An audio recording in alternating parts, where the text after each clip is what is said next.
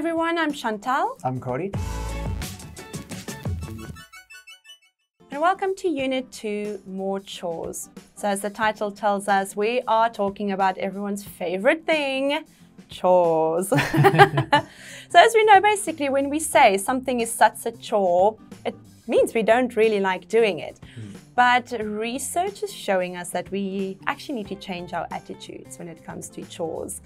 It might really be good for us, mentally, physically, etc. So for children, basically, it actually is really good. It is so good for their mental health and mental development. And it actually also helps them, learn teamwork and learn how to be responsible and also how to prioritize when, they go into a messy room, what to do first. Chore. Chore. Prioritize. Prioritize.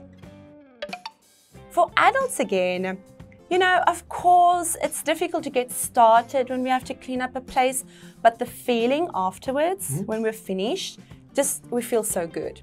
And that is because, when we clean, for some reason, it releases endorphins and neurotransmitters known as the happy hormones. Neurotransmitter. Neurotransmitter. Basically, the research just shows us that it seems like a chore to clean up and do chores around the house, but there are actually a lot of benefits. All right, well, on the topic of chores, Right. How clean is your house?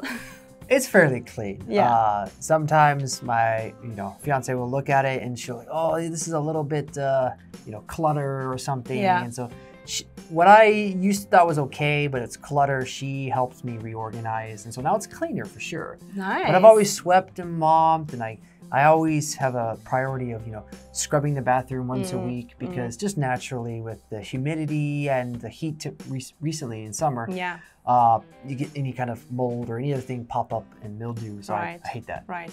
Pretty clean, I think, I have to say. What about your house? Same. I do have a cat visiting for a while with long hair, and I find it to be harder to maintain because the hair's everywhere. Yeah.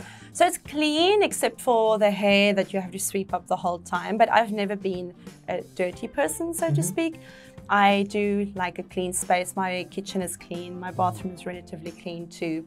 But I don't think it's spotless. That's a different story. Right. And then who would do most of the housework usually?